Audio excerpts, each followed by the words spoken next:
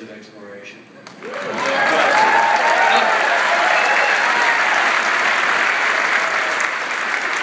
might have picked up a couple of Oscars along the way, but this is definitely better. And, you know, those that know me know that humility doesn't come naturally, but it's easy. It's easy to be humble in this room full of so many great explorers, and to have such amazing examples of that here, like Senator Glenn and you know, Scott Carpenter, who, I mean, even when I just think about what they did, it just still brings a lump to my throat. And that whole era of such amazing accomplishment that went on through Apollo and landing on the moon, and everything that was happening in parallel with that in the oceans with Dawn's dive in 1960, that same era, and then Scott Carpenter bridging those two worlds, going on to be an aquanaut and to have such a big role in humans in the sea and our adaptation and understanding diving so well. I mean, these were the guys and the others like them in that time period that really were my idols. I didn't care about sports figures. I didn't care about the Beatles. I cared about exploration. You know? It was such an amazing time, and I was such a fan of science fiction, written science fiction, and in movies.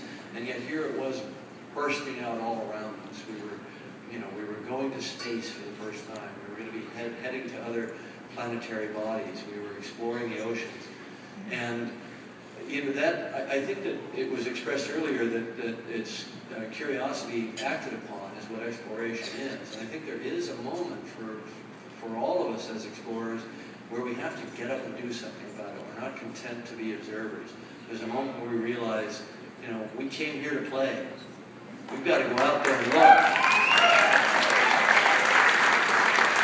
And for me, the realization was when I was a teenager, and I was so inspired by all this stuff around me. I thought, okay, what's the likelihood that I'm going to get to go land on another planet? Not very high, but there's an alien world right here on Earth that's unexplored, underneath the surface of the sea. That I can go to. I can learn how to scuba dive. I can go down there and look for myself. And that was the beginning for me, you know, to go get scuba certified and just go take a look. And that's what explorers do. They just want to go take a look. They want to be curious. It's curiosity acted upon. And so at that time, when I was 14, 15 years old, there was and this was in Canada, there was a Canadian oceanographer, Joe McGinnis, who's here with us tonight. I'm not sure where he is.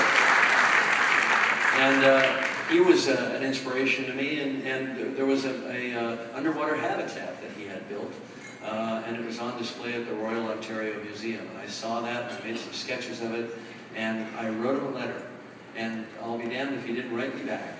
And I asked him, how do you build one of those things at the age of 15? And I did build my own, and I put a mouse in it and set it down in Chippewa Creek in Ontario.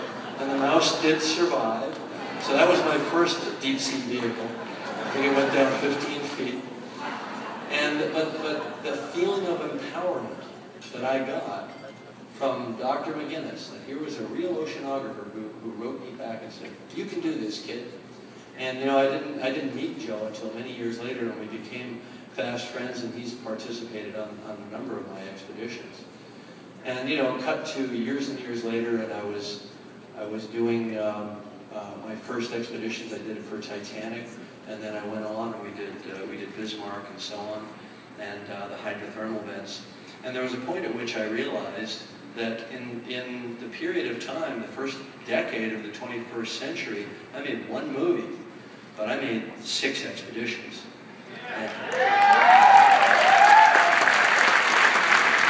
So highly questionable what was the hobby and what was the primary vocation at that point.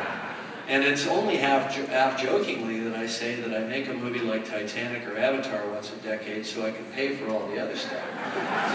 This expedition stuff is not cheap.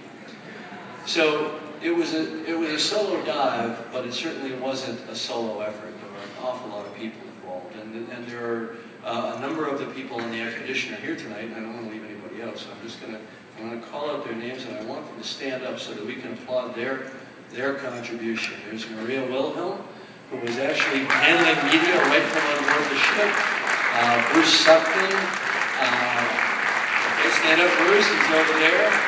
Bruce ran he managed the American team that put together part of the sub and delivered it to Australia.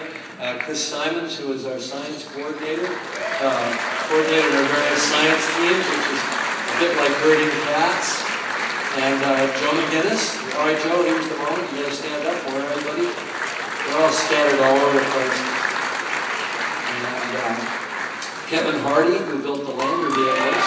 Kevin has obviously got a big fan club. He was our lander commander. Doug Bartlett, who was our principal investigator, microbiologist from Scripps. And Don Walsh himself. I don't know if where he went, but Don was out there with us. And he's the last person's hand that I shook when I got into the submersible. And one of the first people that I saw coming back, and of course the first thing I did was bring the flag out. And he and I held it up for pictures. And what a storied flag that is. You know, it's amazing. It's been from the top, it's been to the top of Mount Everest. It's the highest place on our planet. It's been to the deepest place on the planet, spanning 65,000 vertical feet of travel, and plenty of horizontal travel in between to all sorts of amazing places. And so here I was entrusted with this sacred object. And I took it on the dive, and I put it in the only safe place on the sub, which was inside a watertight bag that went underneath the seat.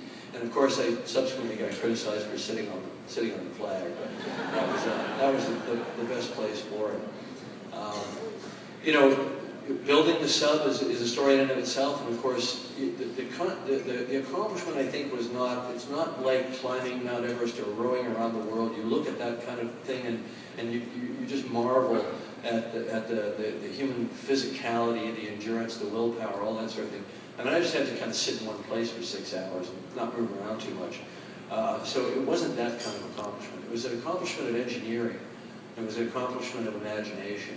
And it was done by a small group of people who had a passion and a will to do it. They weren't part of a government program. They weren't highly funded relative to what it takes to create a complex submersible vehicle. We were working out of a little commercial space in suburban Sydney that was in between a plumbing supply store on one side and a custom plywood cutting shop on the other. And we just left the roll-up door open, and people would walk by. They never dreamed for a second what we were doing. We were kind of hiding in plain sight. But we had good operational security. Everybody had to sign a non-disclosure agreement that worked on the project. And I even made them sign loyalty oaths, which is something I just made up. There's no such thing as a legally binding loyalty oath, but I think it worked. Because when Don Walsh showed up, I think he expected to see a place where a sub was going to be. And he showed up on the anniversary of his dive on January 23rd of last year. And the sub was only a few days from completion, and we did the first dive just a few days later. But the success of the mission was really, and I'm sure the astronauts can attest to this, it's the success of that team of engineers and the people that made it happen, that stand behind you. And we did something unusual on this project, which was, it was an engineering team put together of people that hadn't really worked that much in deep submergence, if at all. I mean, they were people that, for example, did lithium batteries for electric buses. People that did robotics, but dry land robotics, things like that. They were from different fields, and I think that, and they were young and had all these great ideas. And from where they stood, they couldn't even see the box. They were so far outside the box, and to pull it off, we did some pretty radical ideas. The idea of a vertical sub that could get down through the water quickly and have lots of time to spend on the bottom doing the exploration that we came there for. These are ideas that were made manifest by this little kind of ragtag team. It wasn't a government project. It wasn't government funded. It didn't represent the willpower of a sovereign nation. It represented the dreams of people from all over the world: Australia, Tasmania, England, Canada, the United States, China, know, it was a very kind of ragtag team, but they all had one thing in common. They could imagine it happening, and they had the will to make it happen. And that's what was wonderful about that.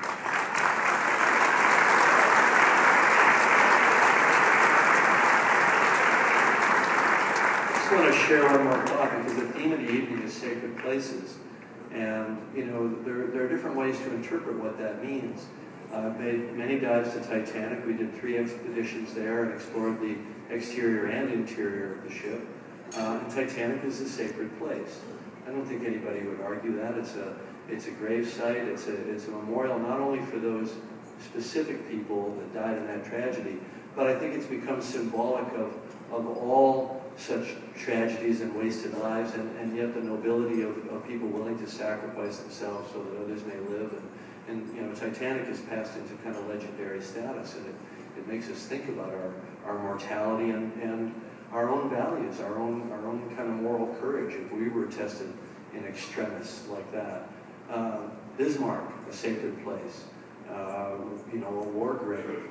I think these are true sacred places, but I think there's another kind of sacred place.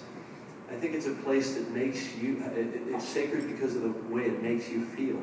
It makes you feel like you're in a sacred place, even if from, let's say, the ocean's perspective, it's a mundane piece of seafloor, you know, you know, say for example at the bottom of the Challenger Deep, you know. But I feel I'm in the presence of something amazing, something wondrous, you know, the eternal processes that you see down there, the sense of great time, the sense of the vastness of all that we don't understand, just outside the reach of our feeble lights when we're down in such a vast and unknown place.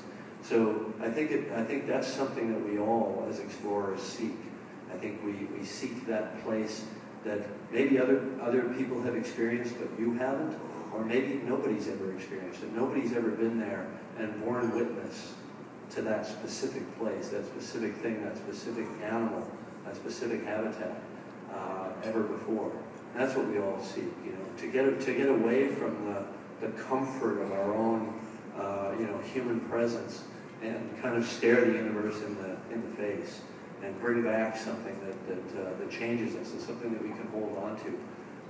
I think that's what we're all seeking, you know. So, you know, this metal, you know, it represents all that to me. It represents all of this great exploration community, and I would just encourage you all to just keep doing what you're doing, and share your passion, your enthusiasm, your curiosity with the next generation. Thank you.